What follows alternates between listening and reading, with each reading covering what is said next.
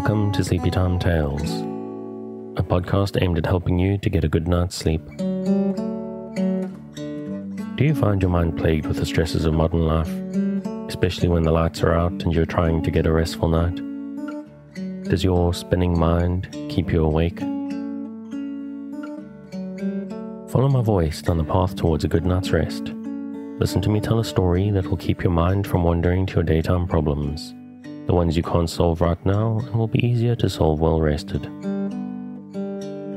Listen to my voice and allow yourself to drift, following the twists and turns of the story, but slowly letting go and drifting into sleep. Before we get on with the rest of the show, I'd like to take a couple of minutes of your time and ask for some support. This show is brought to you by supporters on Patreon. I'm hearing from more people all the time how valuable they find the show, and those supporters who have the means to help fund it, to keep it going, and help me to reach new audiences are very much appreciated. I also have to be completely honest in that I work in the hospitality industry, and obviously that has been hit very hard by the pandemic. I'm on short time at work and stressing a bit about money, so I'd appreciate some support to help make ends meet, and ultimately to transform to doing this full time. I'd love to be free of working from others and working for others and take Sleepy Time Tales to the next level. I'd like to do more episodes and take more time on story selection and writing original stuff that I just don't have the time for right now. So if you're making use of Sleepy Time Tales regularly to help you to deal with sleeplessness, and you have the urge to support the show, and most importantly, if you have the means, please check out patreon.com/sleepytimetales. Go to the link in the show notes or from the website to take a look at the options. You'll have the satisfaction of knowing that you're contributing to the rest and lifestyle improvement of thousands of people. And over and above that, there are real rewards from as little as $2 a month, from early release to weekly bonus episodes and special edits of the main show. In fact, starting in the beginning of February, I'm going to introduce a fun new reward at the $5 level. That's a monthly megasode. $5 listeners already get the weekly minisode, but I'm going to combine all the stories and minisodes from the previous month into one long episode that will probably run in the region of about 5 hours. It'll only have the one intro, one outro, but overall, if you want something that runs through a large chunk of the night and possibly even to when you wake up in the middle of the night, there's an option for you. I'd like to thank patron Mario for the suggestion, which I really did take a liking to. I'm going to try and go back and do some older ones as well for previous months, but going forward, that's definitely going to be a thing. So yeah, sign up at $5 or upgrade your membership to get access to that, along with the existing bonuses. And of course, speaking of patrons, I need to shout out new patrons Felicity and Chris, who are helping me out very much in this tough time, and helping me to keep Sleepy Time Tales running and available for free to thousands of listeners every month. I also signed up recently to a new service called Buy Me a Coffee. So if you'd like to make a once-off contribution without having to sign up for any new accounts, you can go to buymeacoffee.com/sleepytimetales. There's also a button on the website and a link in the show notes to that. And a while ago, I got a suggestion to do some personal stories for people, so I thought I'd give that a try. If you have a personal favorite story, or you think someone would appreciate the gift of a personal favorite story that they would like to listen to at bedtime, drop me a mail at contact@sleepytimetales.net. These recordings will be strictly for personal use, so they can even use something current that you own a copy of. Take advantage of exchange rates, and I'll give you a very competitive price that will be fair and useful to me as well. But while I've gone on about nearly 4 minutes about money, another huge way you can help is to simply spread the word. If there is someone else in your life who you think will benefit from listening to Sleepy Time Tales, just let them know. If you recommend the show on social media, please make sure to tag me in so that I know and I can thank you. That's it at Sleepy Time Tales on Instagram or Twitter. And of course, as usual, I need to shout out the music, which is Sweet Night and Friends by Kumiku. The music is available on their website at loyaltyfreakmusic.com, and I've linked the website in the show notes as they've got some very cool stuff released under various names that I do definitely recommend you check out. So thank you for taking the time, and let's get back to the story. So what exactly is Sleepy Time Tales? What is it for? What is this strange idea, this podcast that you're supposed to fall asleep to?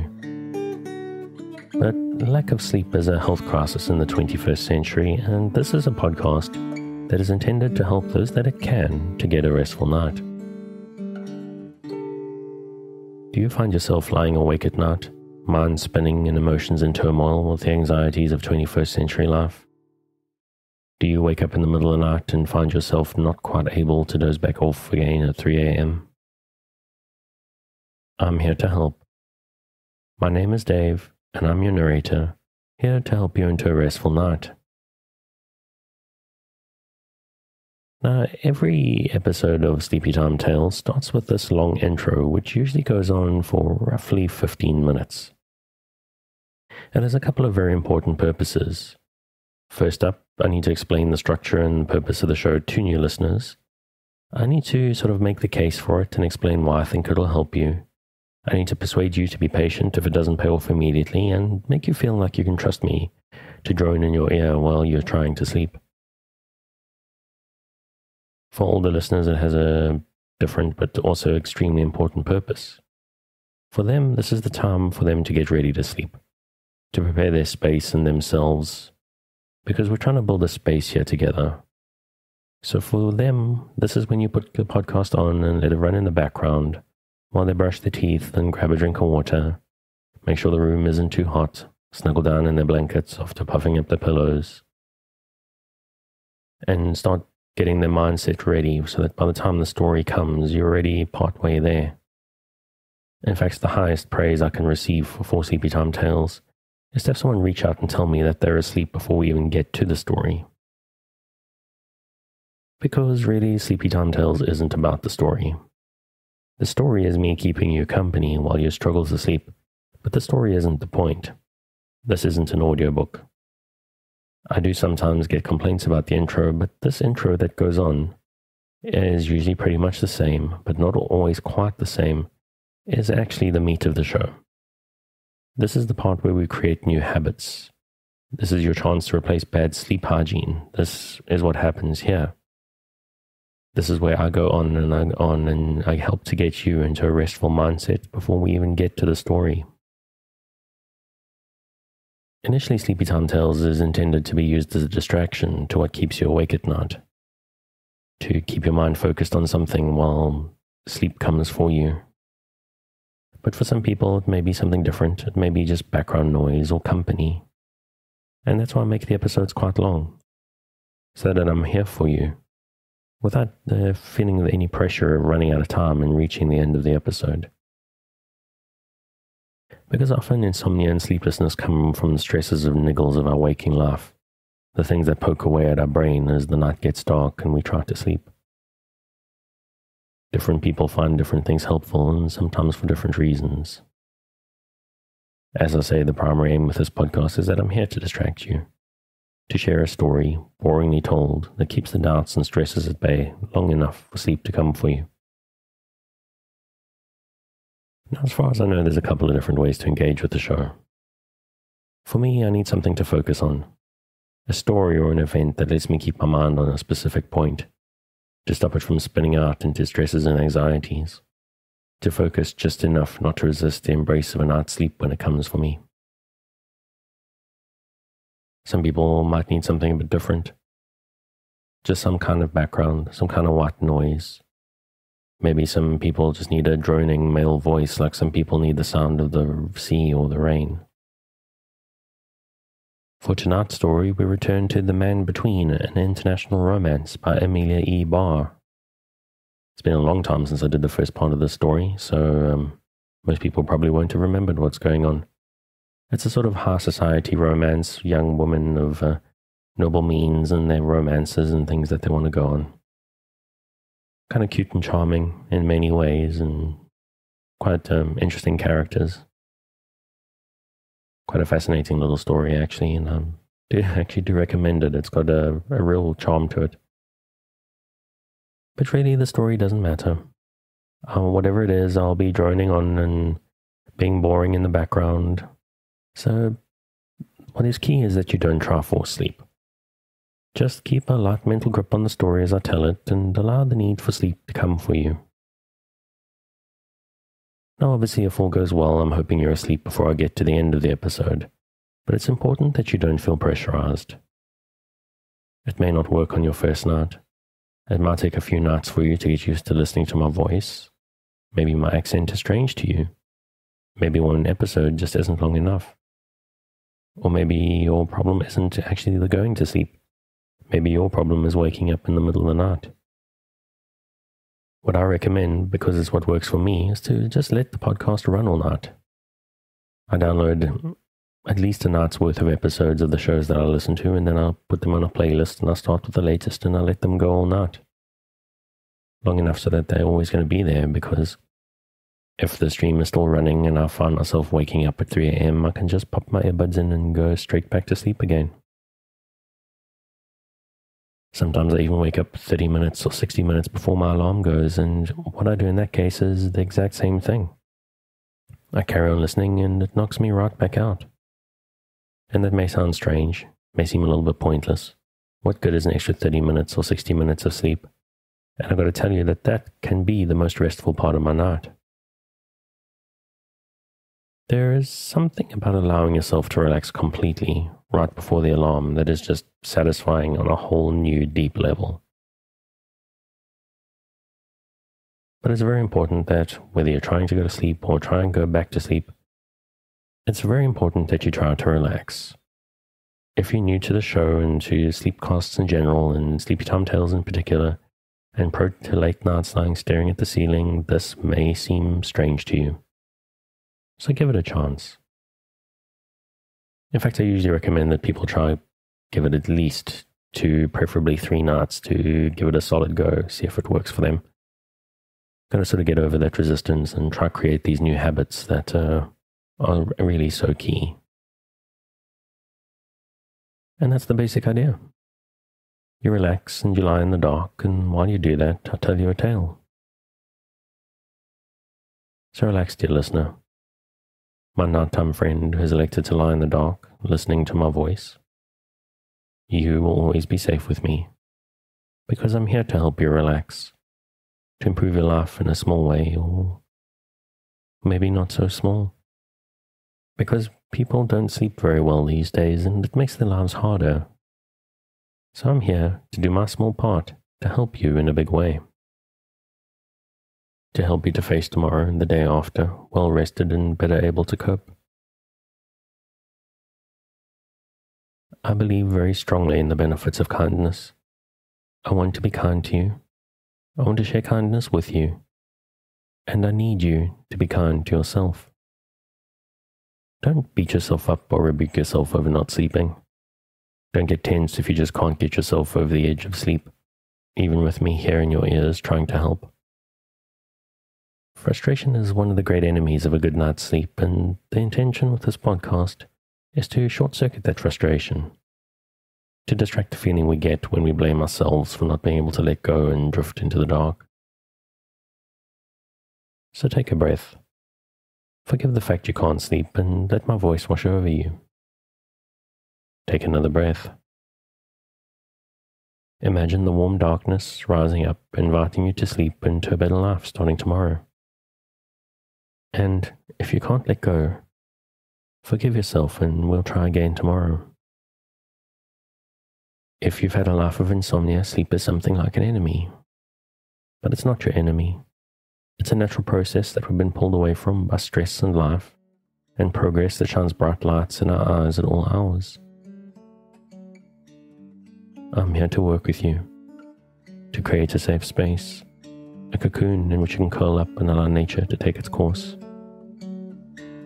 So if you're still with me, thank you for staying. If you're already asleep, we'll chat again soon. And of course, you aren't hearing me, except maybe in a dream.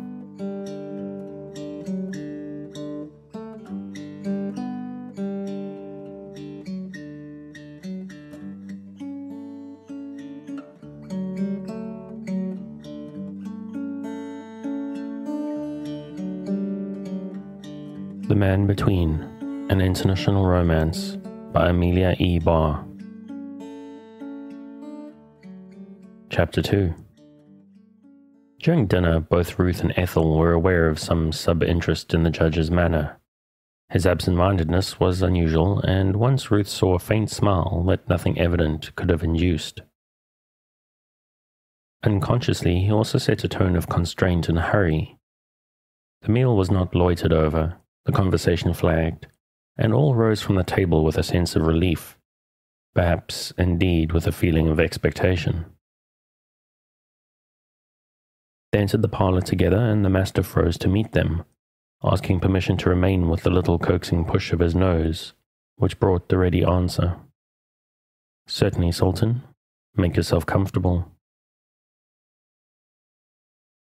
Then they grouped themselves around the fire, and the judge lit his cigar and looked at Ethel in a way that instantly brought curiosity to the question. "You have a secret, father," she said. "Is it about grandmother?" "It is news rather than a secret, Ethel, and grandmother has a good deal to do with it, for it is about her family, the Mostons." "Oh." The tone of Ethel's "oh" was not encouraging, and Ruth's look of interest held in abeyance was just as chilling. But something like this attitude had been expected, and Judge Rawdon was not discouraged by it.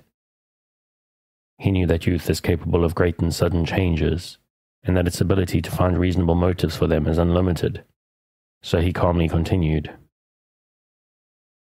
"You are aware that your grandmother's name before marriage was Rachel Mostyn. I have seen it 1,000 times at the bottom of her sampler, father, the one that is framed and hanging in her morning room. Rachel Mostyn, November, Anno Domini, 1827. "Very well. She married George Rawdon and they came to New York in 1834. They had a pretty house on the Bowling Green and lived very happily there. I was born in 1850, the youngest of their children. You know that I signed my name Edward M. Rawdon. It is really Edwin Mostyn Rawdon." He paused, and Ruth said, "I suppose Mrs. Rawdon has had some news from her old home." "She had a letter last night, and I shall probably receive one tomorrow. Frederick Mostyn, her grandnephew, is coming to New York, and Squire Rawdon of Rawdon Manor writes to recommend the young man to our hospitality." "But you surely do not intend to invite him here, Edward? I think that would not do." "He is going to the Holland House, but is our kinsman, and therefore we must be hospitable." "I have been trying to count the kinship. It is out of my reckoning," said Ethel. "I hope at least he is nice and presentable." "The Mostyns are a handsome family. Look at your grandmother. And Squire Rawdon speaks very well of Mr. Mostyn. He has taken the right side in politics and is likely to make his mark. They were always great sportsmen, and I dare say this representative of the family is a good-looking fellow, well-mannered and perfectly dressed." Ethel laughed. "If his clothes fit him, he will be an English wonder. I've seen loads of Englishmen. They're all frights to trousers and vests. There was Lord Wycombe. His broads and satins and linen were marvels in quality, but the make. The girls hated to be seen walking with him, and he would walk. Good for the constitution, was his explanation for all his peculiarities. The Kaylers were weary to death of them."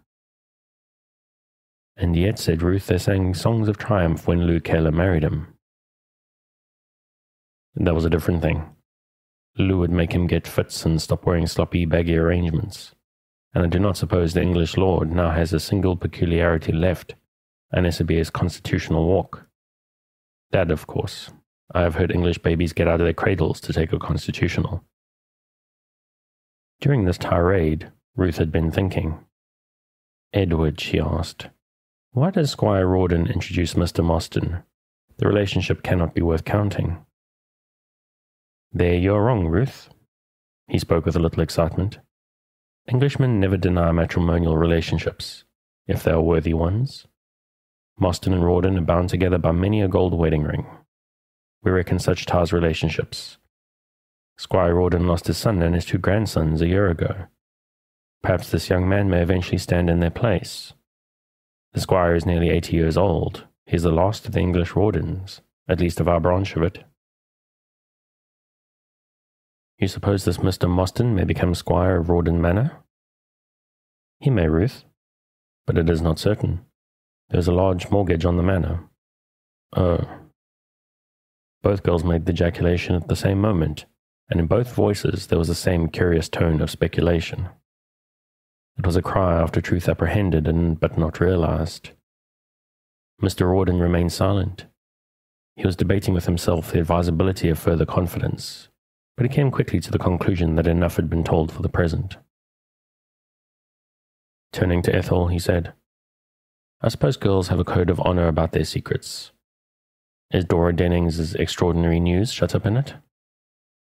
Oh no, father, she's going to be married, that's all. That is enough. Who is the man? Reverend Mr. Stanhope. Nonsense. Positively.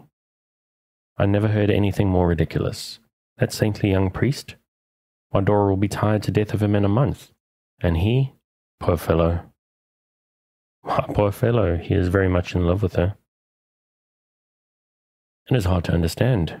St. Jerome's love, pale with midnight prayer, would be more believable than the butterfly Dora. Goodness gracious. The idea of that man being in love. It pulls him down a bit. I thought he never looked at a woman. Do you know him, father? As many people know him, by good report. I know that he is a clergyman who believes what he preaches. I know a Wall Street broker who left St. Jude's Church because Mr. Stanhope's sermons on Sunday put such a fine edge on his conscience that Mondays were dangerous days for him to do business on. And whatever Wall Street financiers think of the Bible personally, they do like a man who sticks to his colors and who holds intact the truth committed to him. Stanhope does this emphatically, and he is so well trusted that if he wanted to build a new church, he could get all the money necessary from Wall Street men in an hour. And he's going to marry Dora Denning. It is extraordinary news indeed. Ethel was a little offended at such an unusual surprise. I think you don't quite understand Dora, she said. It'll be Mr. Stanhope's fault if she is not led in the right way, for if he only loves and pets her enough, he may do all she wishes with her. I've both coaxed and ordered her for 4 years. Sometimes one way is best, and sometimes the other. How is a man to tell which way to take? What do her parents think of the marriage? They are pleased with it. Pleased with it? Then I have nothing more to say, except that I hope they will not appeal to me on any question of divorce that may arise from such an unlikely marriage. They are only lovers yet, Edward, said Ruth. It is not fair or kind to even think of divorce. My dear Ruth, the fashionable girl of today accepts marriage with a provision of divorce. Dora is hardly one of that set. I hope she may keep out of it, but marriage will give her many opportunities. Well, I'm sorry for the young priest. He isn't fit to manage a woman like Dora Denning. I'm afraid he will get the worst of it. I think you are very unkind, father. Dora is my friend, and I know her. She is a girl of intense feelings and very affectionate, and she has dissolved all her life and mind in Mr. Stanhope's life and mind, just as a lump of sugar is dissolved in water. Ruth laughed. Can you not find a more poetic simile, Ethel? It will do. This is an age of matter. A material symbol is the proper thing. I'm glad to hear she has dissolved her mind in Stanhope's, said Judge Rawdon. Dora's intellect in itself is childish.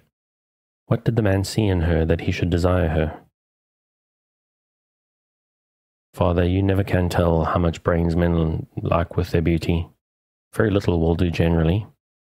And Dora has beauty, great beauty. No one can deny that. I think Dora is giving up a great deal. To her, at least, marriage is a state of passing from perfect freedom into the comparative condition of a slave, giving up her own way constantly for someone else's way. Well, Ethel, the remedy is in the lady's hands. She is not forced to marry, and the slavery that is voluntary is no hardship. Now, my dear, I have a case to look over, and you must excuse me tonight. Tomorrow we shall know more concerning Mr. Mostyn, and it is easier to talk about certainties than probabilities. But if conversation ceased about Mr. Mostyn, thought did not. For a couple of hours afterwards, Ethel tapped at her aunt's door and said, "Just a moment, Ruth."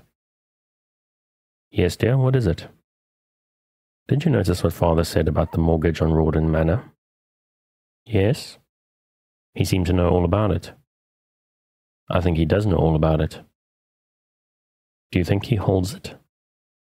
"He may do so. It's not unlikely." "Oh, then Mr. Fred Mostyn, if he is to inherit Rawdon, would like the mortgage removed." "Of course he would."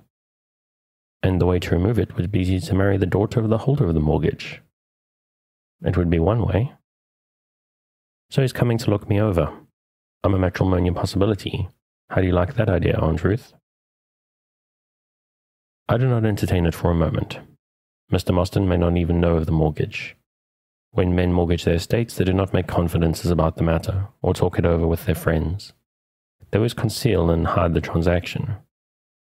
If your father holds the mortgage, I feel sure that no one but himself and Squire Rawdon know anything about it. Don't look at the wrong side of events, Ethel. Be content with the right side of life's tapestry. Why are you not asleep? What are you worrying about?" "Nothing. Only I've not heard all I wanted to hear. And perhaps that is good for you. I shall go and see grandmother first thing in the morning." "I would not if I were you. You cannot make any excuse she will not see through. Your father will call on Mr. Mostyn tomorrow, and we shall get unprejudiced information." "Oh, I don't know that, Ruth. Father is intensely American, 364 days and 23 hours in a year, and in an odd hour he will flare up Yorkshire like a conflagration." "English, you mean?" "No. Yorkshire is England to grandmother and father. They don't think anything much of the other counties, and people from them are just respectable foreigners. You may depend on it. Whatever grandmother says of Mr. Fred Mostyn, father will believe it too." "Your father always believes whatever your grandmother says. Good night, dear." "Good night. I think I shall go to grandmother in the morning. I know how to manage her. I shall meet her squarely with the truth and acknowledge that I'm dying with curiosity about Mr. Mostyn. And she will tease and lecture you and say you are not sweetheart high yet, only a little maid, and so on. Far better go and talk with Dora. Tomorrow she will need you, I'm sure. Ethel, I'm very sleepy. Good night again, dear." "Good night." Then with sudden animation, "I know what to do. I shall tell grandmother about Dora's marriage. It's all plain enough now. Good night, Ruth." And this good night, though dropping sweetly into the minor third, had yet on its final inflection something of the pleasant hopefulness of its major key. It expressed anticipation and satisfaction. What happened in the night session she could not tell, but she awoke with a positive disinclination to ask a question about Mr. Mostyn. "I've received orders from someone," she said to Ruth. "I simply do not care whether I ever see or hear of the man again. I'm going to Dora, and I may not come home till late. You know they will depend upon me for every suggestion."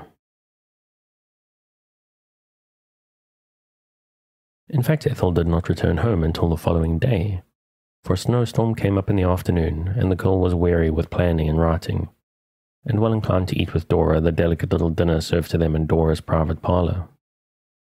Then about 9 o'clock Mr. Stanhope called, and Ethel found it pleasant enough to watch the lovers, and listen to Mrs. Denning's opinions of what had been already planned. And the next day she seemed to be so absolutely necessary to the movement of marriage preparations that it was nearly dark before she was permitted to return home.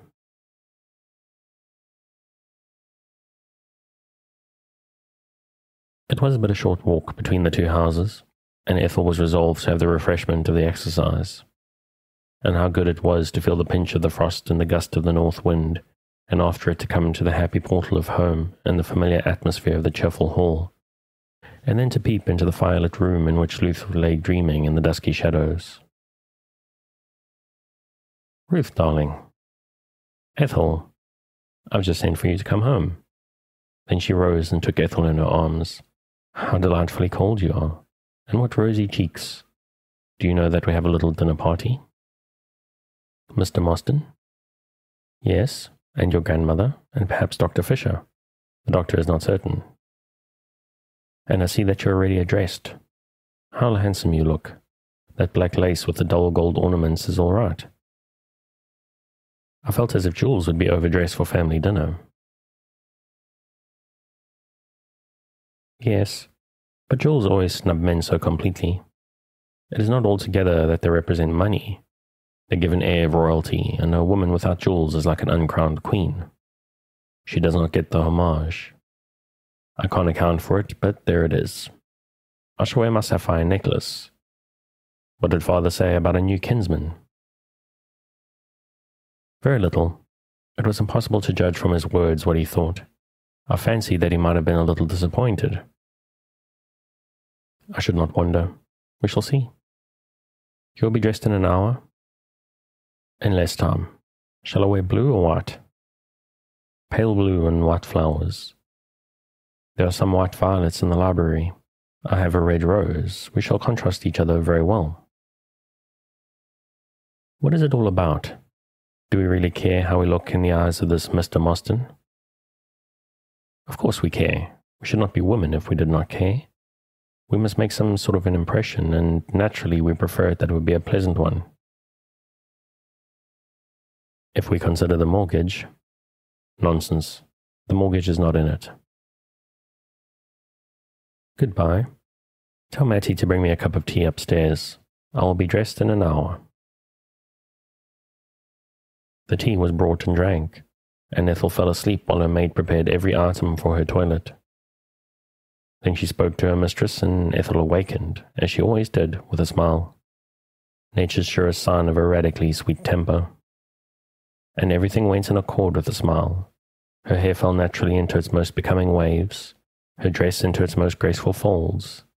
The sapphire necklace matched the blue of her happy eyes, the rose of youth were on her cheeks, and white violets on her breast. She felt her own beauty and was glad of it, and with a laughing word of pleasure went down to the parlour. Madame Rawdon was standing before the fire, but when she heard the door open, she turned her face toward it.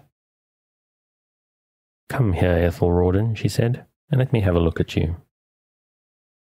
And Ethel went to her side, laid her hand lightly on the old lady's shoulder, and kissed her cheek. "You do look middling well," she continued, "and your dress is about as it should be. I like a girl to dress like a girl. Still, the sapphires, are they necessary?" "You would not say corals, would you, grandmother? I have those you gave me when I was 3 years old." "Keep your wit, my dear, for this evening. I should not wonder but you might need it. Fred Mostyn is rather better than I expected. It was a great pleasure to see him. It was like a bit of my own youth back again. When you are a very old woman, there are few things sweeter, Ethel." "But you're not an old woman, grandmother." Nor was she. In spite of her 75 years, she stood erect at the side of her granddaughter. Her abundant hair was partly grey, but the grey mingled with the little oval of costly lace that lay upon it, and the effect was soft and fair as powdering. She had been very handsome, and her beauty lingered as the beauty of some flowers linger, its fainter tints and in less firm outlines, for she had never fallen from that grace of God vouchsafed to children, and therefore she had kept not only the enthusiasms of her youth, but that sweet promise of the times of restitution, when the child shall die 100 years old, because the child heart shall be kept in all its freshness and trust. Yes, in Rachel Rawdon's heart, the wellsprings of love and life lay too deep for the frosts of age to touch.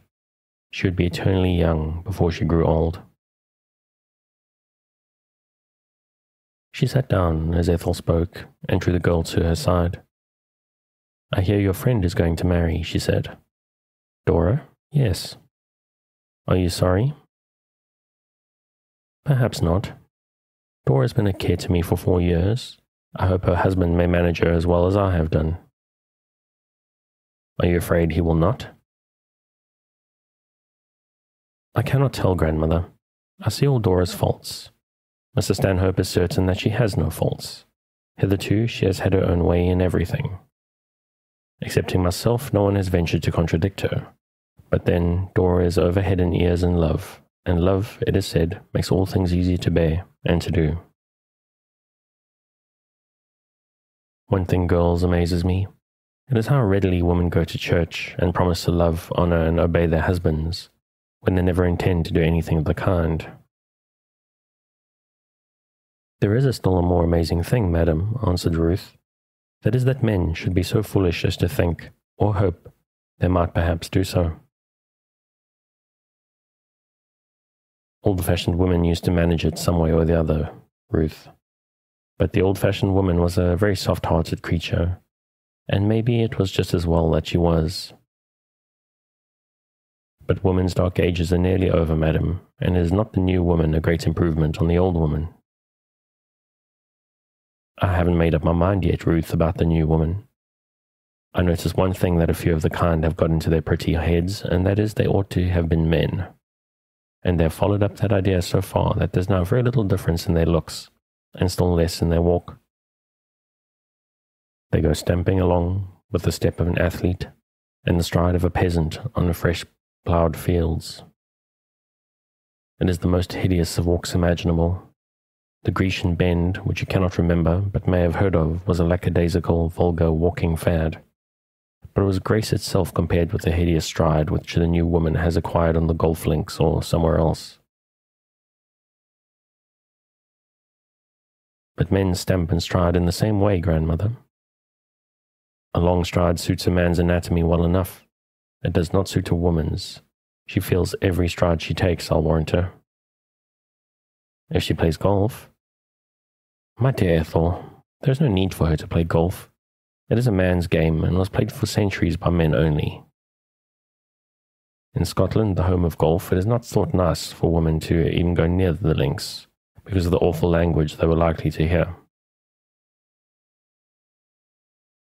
Then, grandmother, is it not well for ladies to play golf if it keeps men from using awful language to each other? God love you, child. Men will think what they dare not speak. If we could only have some new men, sighed Ethel. The lover of today is just what a girl can pick up. He has no wit and no wisdom and no illusions. He talks of his muscles and smells of cigarettes, perhaps of whiskey.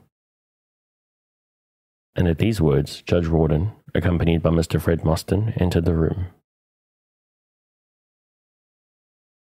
The introduction slipped over easily. They hardly seemed to be necessary, and the young man took the chair offered as naturally as if he had sat by the hearth all of his life. There was no pause and no embarrassment, and no useless polite platitudes, and Ethel's first feeling about her kinsman was one of her admiration, for the perfect ease and almost instinctive at-homeness with which he took his place. He had come to his own, and his own had received him. That was the situation, a very pleasant one, which he accepted with a smiling trust that was once the most perfect and polite of acknowledgments. So you do not enjoy travelling, said Judge Rawdon, as if continuing a conversation. I think it is the most painful way of taking pleasure, sir. That is the actual transit. And sleeping cars and electric-lighted steamers and hotels do not mitigate the suffering. If Dante was writing now, he might depict a constant round of personally conducted tours in purgatory. I should think the punishment adequate for any offence. But I like arriving at places. New York has given me a lot of new sensations today, and I have forgotten the transit troubles already. He talked well and temperately, and yet Ethel could not avoid the conclusion that he was a man of positive character and uncompromising prejudices, and she felt also a little disappointed in his personality, which contradicted her ideal of a Yorkshire squire. For he was small and slender in stature, and his face was keen and thin, from the high cheekbones to the sharp point of the clean-shaven chin. Yet it was an interesting face, for the brows were broad and the eyes were bright and glancing. That his nature held the opposite of his qualities was evident from the mouth, which was composed and discreet and generally clothed with a frank smile, negatived by the deep sonorous voice which belongs to the indiscreet and quarrelsome. His dress was perfect. Ethel could find no fault in it, except the monocle which he did not use once during the evening, and which she therefore decided was a quite idle and unhandsome adjunct. One feature of his character was definite. He was a home-loving man. He liked the society of women with whom he could be familiar, and he was preferred the book company of books and music to fashionable social functions. This pleasant habit of domesticity was illustrated during the evening by an accidental incident. A noisy mechanical street organ stopped before the windows, and in a blatant manner began its performance. Conversation was paralyzed by the intrusion, and when it was removed, Judge Rawdon said, "What a democratic, leveling, aggressive thing music is. It insists on being heard. It is always in the way. It thrusts itself upon you, whether you want it to or not. Now art is different. You go to see pictures when you wish to." Mostyn did not notice the criticism on music itself, but added in a soft, disapproving way, "That man has no music in him. Do you know that was one of Mendelssohn's delicious dreams? This is how it should have been rendered." And he went impulsively to the piano, and then the sweet, monotonous cadences and melodious reveries slipped from his long white fingers, till the whole room was permeated with the delicious sense of moonlit solitude, and conversation was stilled in its languor. The young man had played his own dismissal, but it was an effective one, and he complimented himself on his readiness to seize opportunities for display, and on his genius in satisfying them. "I think I astonished them a little," he mused, "and I wonder what the pretty cousin of mine thought of the music and the musician. I fancy we shall be good friends. She is proud, that is no fault, and she has very decided opinions, which might be a great fault, but I think I rather astonished them." To such reflections he stepped rather pompously down the avenue, not at all influenced by any premonition that his satisfactory feelings might be imperfectly shared. Yet silence was the first result of his departure. Judge Rawdon took out his pocketbook and began to study its entries. Ruth Bayard rose and closed the piano. Ethel lifted a magazine, while it was Madame who finally asked in an impatient tone, "What do you think of Frederick? I suppose, Edward, you have an opinion? Isn't he a very clever man?" "I should not wonder if he were, mother, clever to a fault. I never heard a young man talk better." "He talked a great deal, but then you know that was not on his oath." "I'll warrant every word he said." "Your warrant is fine surety, mother, but I'm not bound to believe all I hear. You women can please yourselves." And with these words he left the women to find out, if they could, what manner of man their newly found kinsman might be. Chapter 3. One of the most comfortable things about Frederick Mostyn was his almost boyish delight in the new life which New York opened to him. Every phase of it was so fresh, so unusual, that his Yorkshire existence at Mostyn Hall gave him no precedents, and no experiences by which to measure events. The simplest things were surprising or interesting. He was never weary of taking these exciting lifts to the top of 23-story buildings and admiring the wonderful views such altitudes gave him. He did not perhaps comprehend how much he was influenced by the friction of 2 million walls and interests, did not realize how they evoked an electric condition that got behind the foreground of existence and stirred something more at the roots of his being than any previous experience had ever done. And this feeling was especially entrancing when he saw the great city and majestic river lying at his feet in the white uncanny light of electricity. All its color gone, its breath cold, its life strangely remote and quiet. Men moving like shadows and sounds hollow and faint and far off, as if they came from a distant world. It gave him a sense of dreamland quite as much as that of reality. The Yorkshire moors and words grew dull and dreary in his memory. Even the thought of the hunting field could not lure his desire. New York was full of marvelous novelties. Its daily routine, even in the hotel and on the streets, gripped his heart and his imagination. And he confessed to himself that New York was life at first hand. Fresh drawn, its very foam sparkling and intoxicating. He walked from the park to the Battery and examined all that caught his eye. He had a history of the city and sought out every historical site. He even went over to Weehawken and did his best to locate the spot where Barr and Hamilton fought. He admired Hamilton, but after reading all about the two men, he gave his sympathy to Barr. A clever, unlucky little chap, he said. Why do clever men hate each other? And then he smiled queerly as he remembered political enemies of great men in his own day and his own country, and concluded that it was their nature to do so.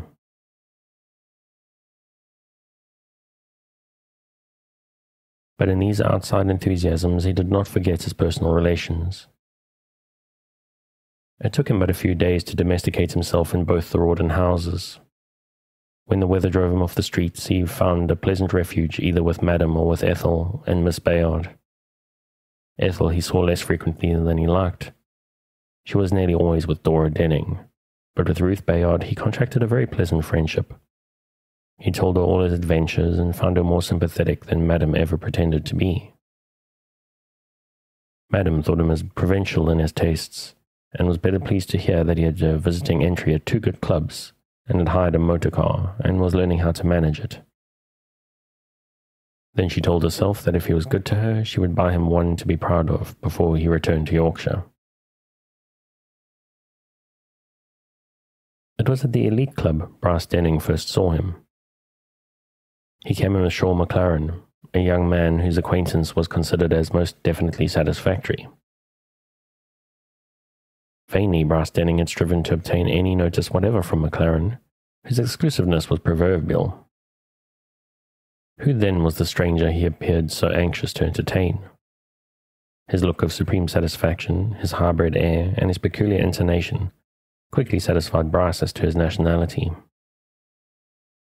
English, of course, he reflected, and probably one of the aristocrats that Shaw meets at his recently ennobled sister's place. His forever bragging about them. I must find out who Shaw's last British lion is. And just as he arrived at this decision, the person appeared who could satisfy him. That man, was the reply to the inevitable question. Why, he's some relative of the old Lady Rawdon. He's staying at the Holland House, but spends his time with the Rawdons, old and young. The young one is a beauty, you know. Do you think so? She's a good deal at our house. I suppose the fellow has some pretensions. Judge Rawdon will be a hard man to satisfy with a son-in-law. I fancy his daughter will take that subject in her own hand. She looks like a girl of spirit, and this man is not as handsome as most Englishmen. Not if you judge him by bulk, but women want more than mere bulk. He's an air of breeding you can't mistake, and he looks clever. His name is Mostyn. I've heard him spoken of. Would you like to know him? I could live without that honour. Then Bryce turned the conversation upon a recent horse sale, and a few moments later was sauntering up the avenue. He was now resolved to make up his quarrel with Dora. Through Dora he could manage to meet Mostyn socially, and he smiled in anticipation of that proud moment when he could parade in his own friendly leash McLaren's new British line. Besides, the introduction to Mr. Mostyn might, if judiciously managed, promote his own acquaintance with Shaw McLaren, a sequence to be much desired, an end he had persistently looked for. He went straight to his sister's apartments and touched the bell quite gently. Her maid opened the door and looked annoyed and uncertain. She knew all about the cruelly wicked opposition of Mrs. Denning's brother to that nice young man, Basil Stanhope, and also the general attitude of the Denning household, which was a comprehensive disapproval of all that Mr. Bryce said and did. Dora had, however, talked all her anger away. She wished now to be friends with her brother. She knew that his absence from her wedding would cause unpleasant notice, and she had other reasons, purely selfish, all emphasizing the advantages of a reconciliation. So she went to meet Bryce with a pretty, pathetic air of injury, patiently endured, and when Bryce put out his hands and said, "Forgive me, Dodo, I cannot bear your anger any longer," she was quite ready for the next act, which was to lay her pretty head on his shoulder and murmur, "I'm not angry, Bryce. I'm grieved, dear." I know, Dodo. Forgive me. It was all my fault. I think I was jealous of you. It was hard to find you loved a stranger better than you loved me. Kiss me and be my own sweet, beautiful sister again. I shall try to like all the people you like, for your sake, you know. Then Dora was charming. She sat and talked and planned and told him all that had been done and all that was yet to do. And Bryce never once named either Ethel or Mr. Mostyn. He knew Dora was a shrewd little woman, and that he would have to be very careful in introducing the subject of Mr. Mostyn, or else she would be sure to reach the central truth of his submission to her. But somehow things happen for those who are content to leave their desires to contingencies and accidentals. The next morning he breakfasted with the family and felt himself repaid for his concession to Dora by the evident pleasure their renewed affection gave his father and mother. And though the elder Denning made no remark on it, the renewed family solidarity, Bryce anticipated many little favours and accommodations from his father's satisfaction. After breakfast he sat down, lit his cigar and waited. Both his mother and Dora had much to tell him, and he listened and gave them such excellent advice that they were compelled to regret the arrangements already made had lacked the benefit of his counsels. "But you had Ethel Rawdon," he said. "I thought she was everybody rolled into one." Ethel doesn't know as much as you think she does," said Mrs. Denning. "I don't agree with lots of things she advises." "Then take my advice, Mother." "Oh, Bryce, it is the best of all." "Bryce does not know about dresses and such things, Mother. Ethel finds out what she does not know. Bryce cannot go to modistes and milliners with me." "Well, Ethel does not pay as much attention as she might. She is always going somewhere or other with that Englishman, that she says is a relative. For my part, I doubt it." "Oh, Mother." "Girls will say anything, Dora, to hide a love affair. Why does she never bring him here to call?" "Because I asked her not. I do not want to make new friends, especially English ones now. I am so busy all day, and of course my evenings belong to Basil." "Yes, and there's no one to talk to me. Ethel and the Englishman would pass an hour or two very nicely, and your father is very fond of foreigners. I think you ought to ask Ethel to introduce him to us. Then we could have a little dinner for him and invite him to our opera box. Don't you agree with me, Bryce?" "If Dora does." Of course, at this time Dora's wishes and engagements are the most important. I have seen the young man at the club with Shaw McLaren and about town with Judge Rawdon and others. He seems a nice little fellow. Jack Lacey wanted to introduce me to him yesterday, but I told him I'd live without the honour. Of course, if Dora feels like having him here, that is a very different matter. He is certainly distinguished looking and would give an air to the wedding." "Is he handsome, Bryce?" "Yes and no. Women would rave about him, men would think him finical and dandified. He looks as if he were the happiest fellow in the world. In fact, he looks so provokingly happy that I disliked him. But now that Dodo is my little sister again, I can be happy enough to envy no one." Then Dora slipped her hand into her brother's hand, and Bryce knew that he might make his way to the little office in William Street.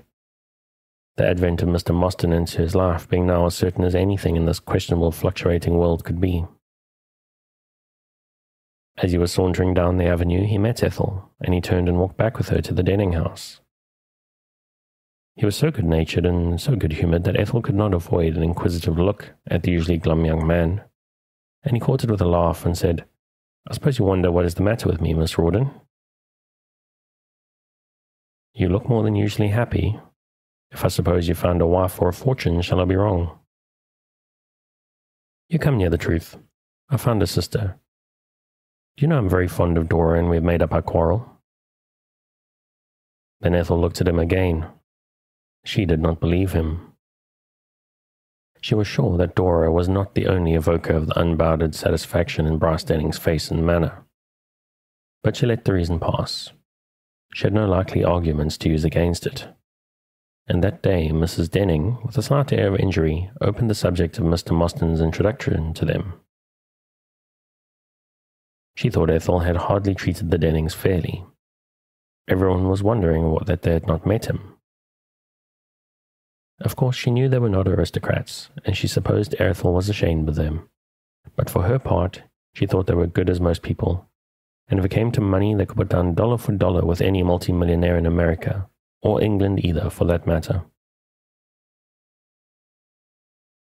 When her approach took this tone, there seemed to be the only thing for Ethel to say or do, but that one thing was exactly what she did not say or do. She took up Mrs. Denning's reproach and complained that her relative and friend had been purposely and definitely ignored. Dora had told her plainly she did not wish to make Mr. Mostyn's acquaintance, and in accord with this feeling, no one in the Denning family had called on Mr. Mostyn or showed him the least courtesy. She thought the whole Rawdon family had the best reasons for feeling hurt at the neglect. This view of the case had not entered Mrs. Denning's mind. She was quickly sorry and apologetic for Dora's selfishness and her own thoughtlessness, and Ethel was not difficult to pacify. There was then no duty so imperative as the arrangement of a little dinner for Mr. Mostyn. "We'll make it quite a family affair," said Mrs. Denning. "Then we can go to the opera afterwards." "Shall I call on Mr. Mostyn at the Holland House?" she asked anxiously. "I will ask Brass to call," said Dora. "Brass will do anything to please me now, Mother." In this way, Brass Denning's desires were all arranged for him, and that evening Dora made her request. Brass heard it with a pronounced pout of his lips, but finally told Dora she was irresistible, and as his time for pleasing her was nearly out, he would even call on the Englishman at her request. "Mind," he added, "I think he is as proud as Lucifer, and I may get nothing for my civility, but the excuse of a previous engagement." But Brass Denning expected much more than this, and he got all that he expected. The young man had common ground to meet on, and they quickly became as intimate as ever Frederick Mostyn permitted himself to be with a stranger. Brass could hardly help catching enthusiasm from Mostyn on the subject of New York, and he was able to show his new acquaintance phases of life at the marvelous city, which were the greatest interest to the inquisitive Yorkshire squire. Chinese theatres and opium dives, German, Italian, Spanish, Jewish, French cities sheltering themselves within the great arms of the American city. Queer restaurants where you could eat of the national dishes of every civilized country under the sun. Places of amusement, legal and illegal, and the vast underside of the evident life. All the uncared-for toiling of the thousands who worked through the midnight hours.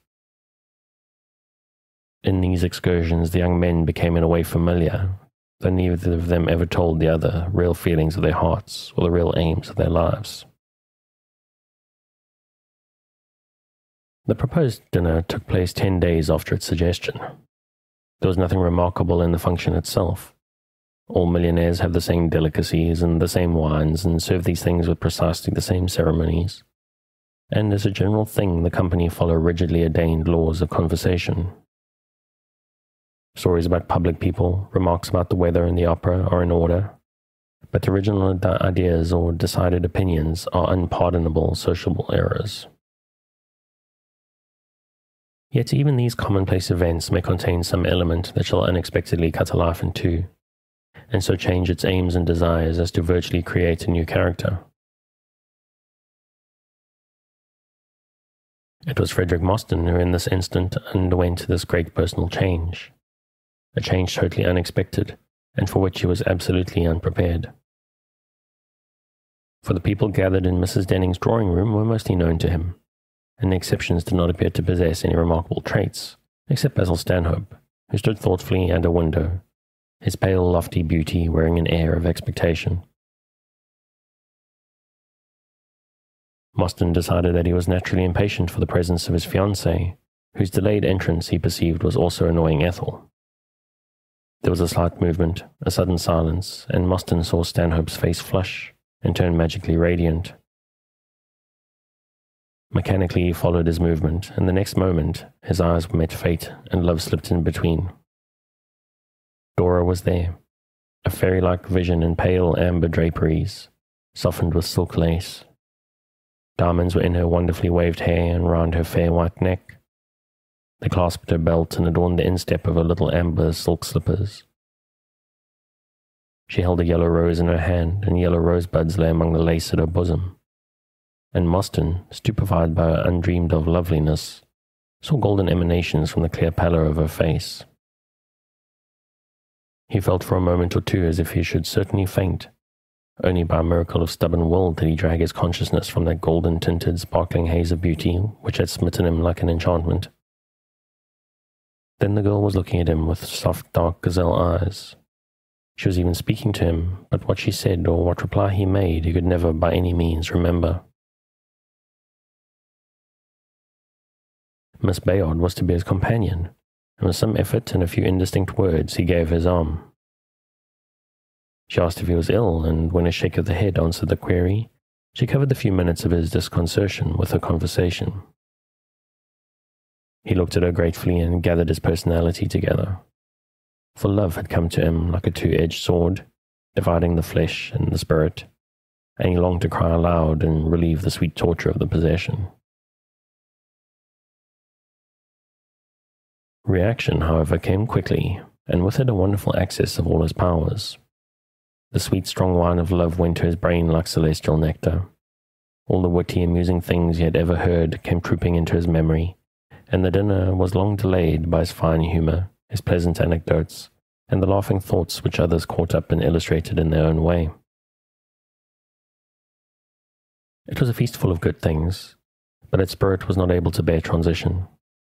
The company scattered quickly when it was over to the opera or theatre or to the rest of the quiet evening at home, for at the end enthusiasm of any kind has a chilling effect on the feelings.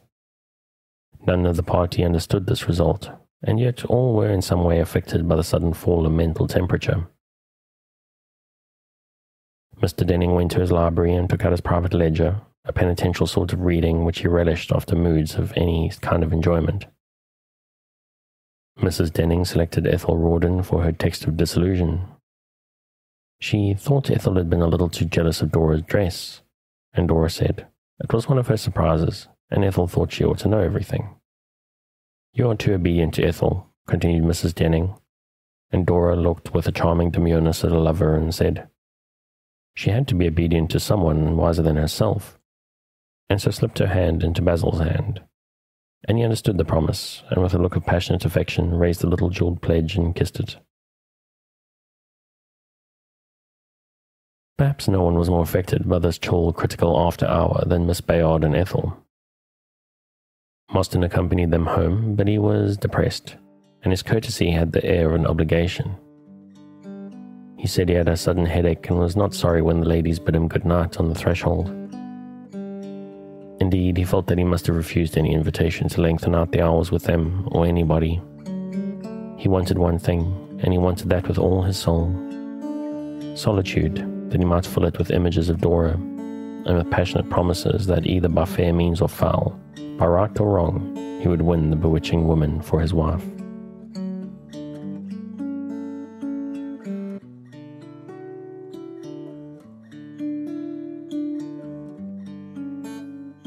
Thanks again for joining me on this episode of Sleepytime Tales, the podcast designed around a bedtime story to help you to get a restful night.